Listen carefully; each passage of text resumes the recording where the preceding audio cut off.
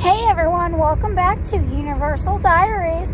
Today's video is going to be a bit more personal as I share my experience of not being close with my dad after my parents' divorce, which happened a whopping 21 years ago. It's a topic that many can relate to, and I hope my story resonates with some of you. So let's rewind to that challenging time. My parents' divorce was a turning point. And unfortunately, it led to a significant distance between my dad and me. The emotional toll of divorce is immense, and navigating relationships afterwards can be complex. Over the years, I've reflected on why our connection drifted. It's crucial to recognize that everyone copes differently, and sometimes emotions can cloud communication. Understanding that has been a key part of my journey. One major hurdle was communication, or the lack thereof. Misunderstanding and unspoken feelings can build up over time, creating a divide. I've learned that addressing these issues, though uncomfortable, is necessary for healing and rebuilding connections.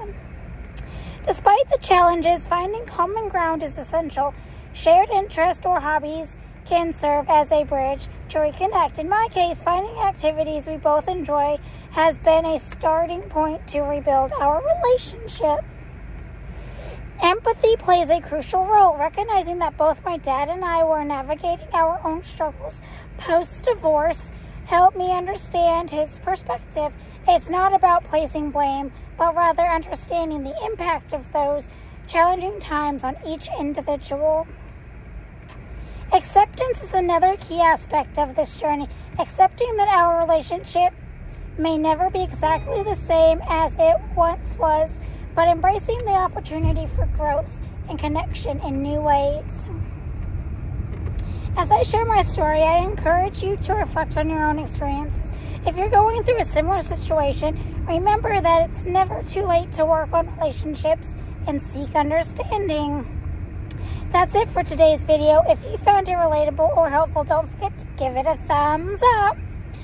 Share your experience or thoughts in the comments below, and let's continue this conversation. Remember, you're not alone in navigating complex family dynamics. Until next time, take care. Bye.